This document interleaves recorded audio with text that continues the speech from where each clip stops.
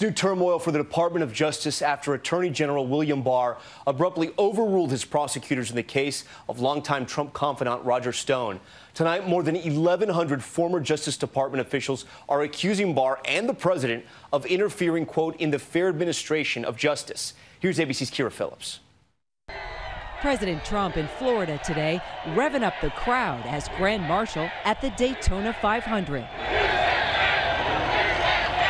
Taking a lap in his limo, the Beast, before thousands of NASCAR superfans. But tonight, the president and his attorney general under attack by more than 1,000 former Department of Justice officials, accusing them of interfering in, quote, the fair administration of justice, calling for William Barr to resign, saying it's outrageous the way he interfered in the case of convicted Trump ally Roger Stone.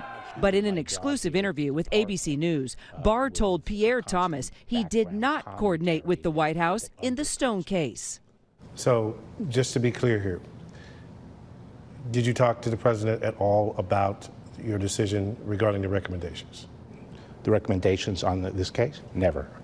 Anybody from the White House call you to try to influence? No. Nope. I have not discussed the Roger Stone case at the White House.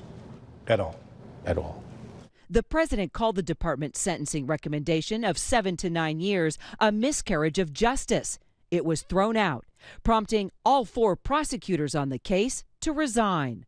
The former DOJ employees and federal prosecutors accuse Barr of flouting principles based on an even-handed administration of justice, saying that the Stone case was just the latest example, adding a person should not be given special treatment in a criminal prosecution because they are a close political ally of the president.